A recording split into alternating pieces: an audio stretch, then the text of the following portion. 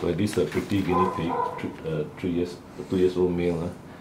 Went for boarding, and then after that come back from boarding, right? Not eating and drinking, or eats very little, right? And then the stool's only five pellets per day instead of 100 over now. So it's probably that something upset the guinea pig at the boarding place.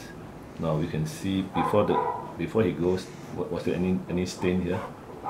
Any stain before he goes? No, zero stain. So he might have a bit of either diarrhea or something wrong with the urine. So normally this part is very clean, otherwise the bacteria will come in. And the guinea pig must be licking this part at grooming, right?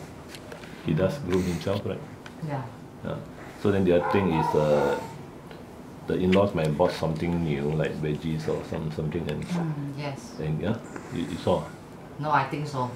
And they give to this guinea pig, because once a guinea pig has a certain diet, they cannot change.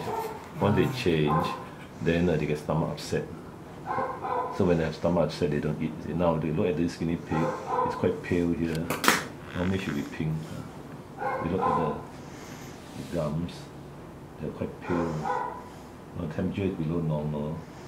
It's 37.5, should be at least 38. And it looks a bit dehydrated as well. But the main thing is that the teeth is okay. I checked the molars also. There's no saliva coming out, right? No. So it's unlikely he has overgrown teeth. Overgrown teeth they don't eat also. So we did check already earlier on. And check the molars.